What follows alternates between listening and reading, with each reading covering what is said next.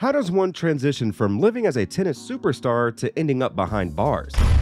As horrifying as that sounds, you should know that such was the fate of German former world #1 tennis superstar Boris Becker, who suddenly found himself in jail on tax evasion charges. Remember what they say about one day or night being able to change the entire plight of someone? Well, Boris Becker's life witnessed a huge transition in one day, and in today's video, we'll tell you how it all went down. Let's get into it, shall we? In 1985, at the age of 17, Becker became the youngest ever winner of the men's singles Wimbledon championships title. As a result of his enviable talent, Becker is regarded as one of the greatest tennis players to walk the earth and was included in the list of the top 10 40 players in 2006 to mark the publication's 40th anniversary. In total, Becker received 64 medals, including an Olympic gold medal. 49 singles and 15 doubles championships were won by Becker, who also won 13 Masters titles, 3 year-end championships, and 6 Grand Slam singles titles, including 3 Wimbledon championships, 2 Australian Opens, and 1 US Open. Becker also led Germany to back-to-back Davis Cup championship victories in 1988 and 1989. With his lightning-fast serves and explosive all-court style, which included acrobatic dives, rolls, and crushing service returns, Becker is often credited with being the father of power tennis. He is also one of the top 10 tennis players ever in terms of ATP win percentages. Becker received Player of the Year honors from both the ATP and the ITF in 1989.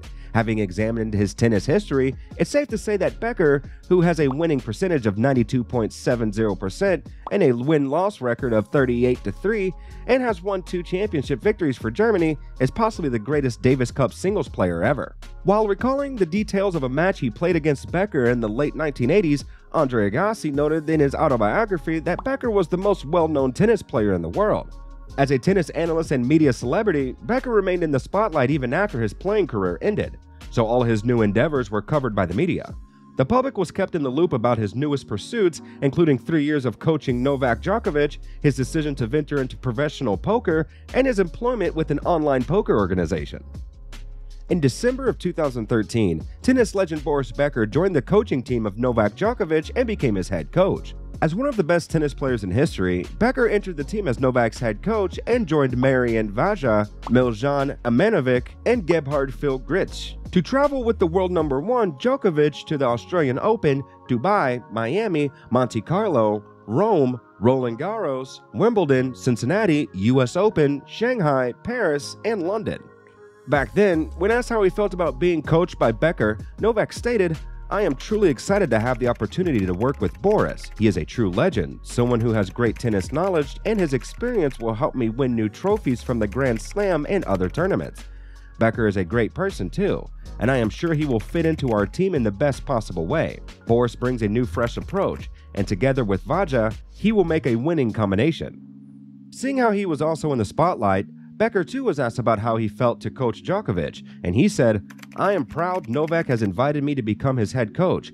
I will do my best to help him reach his goals, and I'm sure we can achieve great things together." Under Becker's guidance, Djokovic won his 7th Grand Slam title at Wimbledon the following July. Ever since he retired in 1999, news started to spread that Boris Becker was struggling with his finances, and in 2017, he seemed to have reached rock bottom. Due to an unpaid debt that had been outstanding since 2015, Becker was declared bankrupt in 2017. In June of 2017, Becker submitted a bankruptcy petition to a London court. He owed what The Guardian estimated to be about £3.3 million at the time to the private banking company Arbuthnot Latham & Company.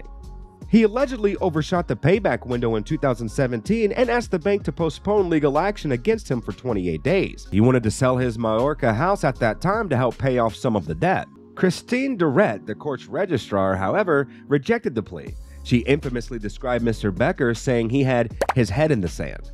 The information available indicated that Becker moved huge amounts of money from his business account to other accounts, including those of his ex-wives, Lily and Barbara. Becker was found guilty of failing to disclose debt of $866,500, shares in a software company, and hiding property in Germany. According to Becker, a pricey divorce from his first marriage, child support obligations, and lifestyle choices reduced his career savings by about $50 million. Additionally, he said that he was astonished and humiliated by his 2017 bankruptcy filing. In addition to nearly $1 million in penalties stemming from convictions for tax evasion and attempted tax evasion in Germany, the former tennis player owed $5.1 million to Swiss authorities. As regards whether or not Becker made any effort to gather funds, the tennis superstar did try to. In June of 2018, left with no other choice, Becker held an auction to sell some of his properties. The former tennis superstar was hoping to raise money to repay his debts by selling memorabilia from his playing days. The items up for sale included trophies and kits. In all, he had about 82 items up for sale. The most expensive of his properties, which Becker sold, was his US Open trophy from 1989, a trophy he won by beating Ivan Lendl in the final. The prized trophy was sold in July 2019 for £150,250. Becker also managed to sell a replica of his Davis Cup trophy he had won in the past for £52,100. Overall, the auction was able to fetch him £680,000. Insolvency Act accusations against Becker resulted in his conviction in April of 2017. The maximum sentence was 7 years in jail. 20 further allegations against the famous tennis player were dropped, including 9 counts of failing to return career-related awards and medals. After 2 weeks of hearing, the Southwark Crown jurors found Becker guilty of concealing debts and failure to disclose estate and property. According to prosecutor Rebecca Chackley, the jury had found that the tennis legend had acted deliberately and dishonestly. She added, "Even now, Mr. Becker is still seeking to blame others when it was his duty." Armed with the knowledge that the maximum sentence the tennis superstar could face was pegged at 7 years, Judge Deborah Taylor, the judge who handled the case, ruled that Becker would serve half the maximum number of years. Judge Taylor made this decision because she was of the opinion that the former tennis player was not remorseful for his actions.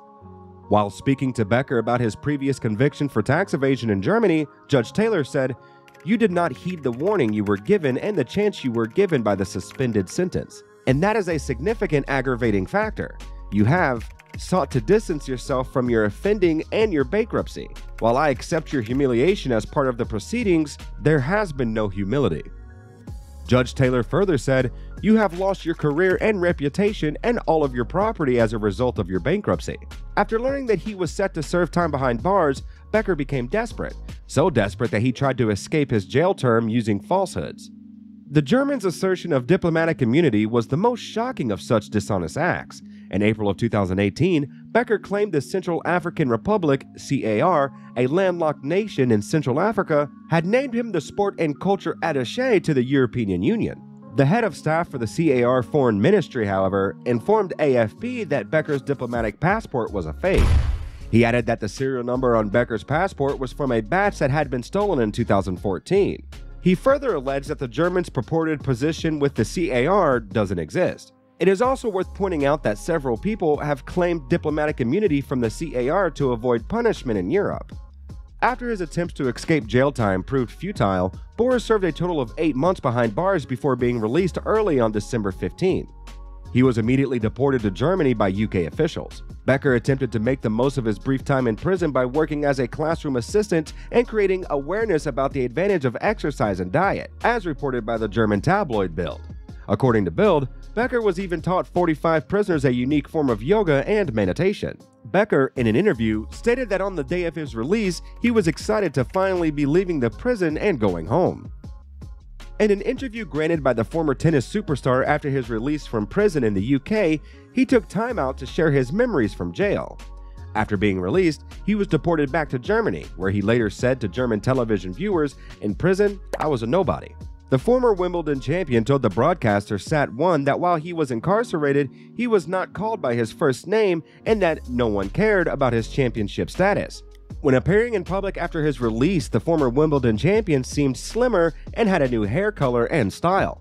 Although he was very opposed to serving time behind bars, Becker claimed to have used his 231 days in jail to reflect on his life and regain his Mensch, or human side. Still speaking on his experience behind bars, Becker added that the food was poor and the servings were too little in Wadsworth Prison in London, where he had spent the first few weeks. He also said that there weren't many recreation opportunities. On the darker side of things, the German revealed that he had witnessed a great deal of violence while in prison. He also opened up about how other inmates tried to kill him when he was appointed to teach sports science as a classroom assistant while still in jail. The reporter for Bild observed that Becker appeared humble, had altered the color of his hair, and had shred several pounds. He described him as being remarkably cool-headed. Describing his excitement to finally leave prison, Becker said, "From 6 o'clock that morning, I sat on the edge of my bed and hoped that the cell door would open. They came to get me at 7:30 a.m., unlocked the door, and asked, 'Are you ready?' I said, 'Let's go.' I had already packed everything beforehand." Boris Becker returned to work as a tennis pundit barely a month after he was released from prison. He seemed to have no problem picking up where he left off, and now he is set to cover the 2023 Australian Open. One of the managers of Warner Brothers, Discovery's German subsidiary, which owns Eurosport, Jochen Gund, said, "I am delighted that Boris Becker is returning to our team at the Australian Open. Since 2017, Boris had been an integral part of the tennis broadcast on Eurosport. Boris Becker is now a free man, and we hope he remains free for a longer time." What are your thoughts on Becker's fall from grace? If you enjoyed the video, please like and subscribe to the channel. It would mean a lot. Until next time.